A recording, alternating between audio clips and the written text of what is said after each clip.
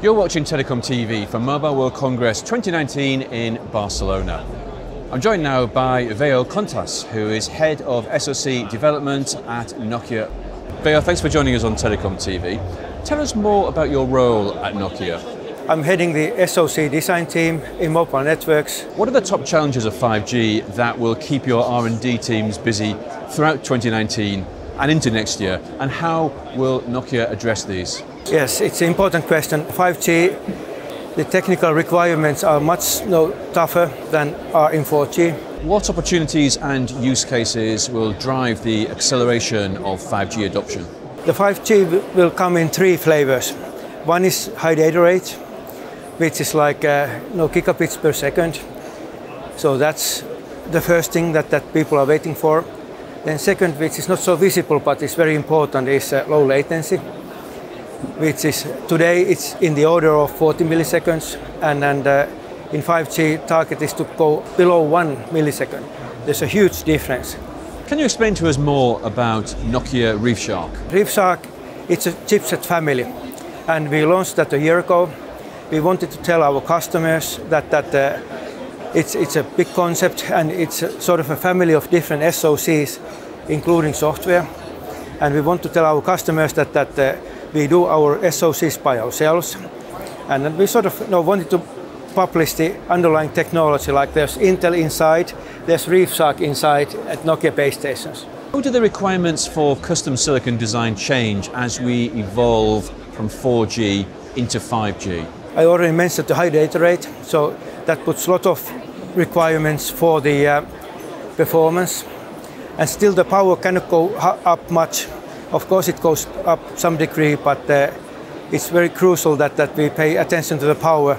World is turning greener, and so everything has to be just performing better, almost at the same power. So that's one challenge.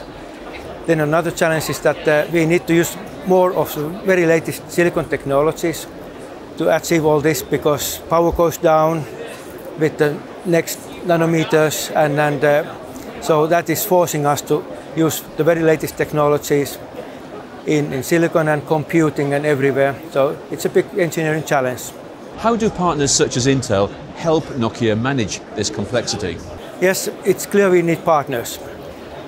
We have own design capabilities, but of course we don't have own silicon manufacturing, so manufacturing partners are needed. Then we need also design partners, so that, for example, we take a processor core from our partner, and they help us implementing it. And then in an SoC design there are two phases. One is front-end design phase, one is back-end. And typically the partners do the back-end, i.e. the physical layout, rather than what we would do it. And so that's the main way. Then, of course, when we're talking about Intel, I would say there are three areas. One is that we use their FPGAs, these Altera FPGAs. Second is we use their Xeon processors, which are very powerful. Third is that we use their silicon process in some Nokia-specific designs.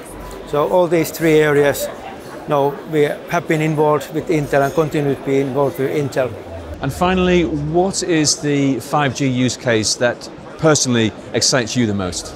Okay, maybe I sort of start from our Nokia vision, and there we see that the industry is the first one, and this IoT and those machines, they are the first to use 5G. The customers come later. I mean, normal phone users, they come later. But then personally, I think that this kind of artificial intelligence, that's pretty closely linked to 5G, because you have a lot of big data. That is very important.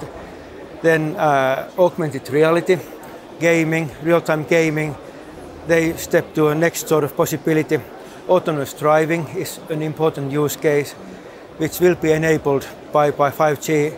So people talk about that, but they don't understand that they need 5G to be implementable or doable, because of the high data rates, low latency, and all those features that 5G will bring to you. Veijo, thank you very much indeed. Okay, thank you. You're welcome.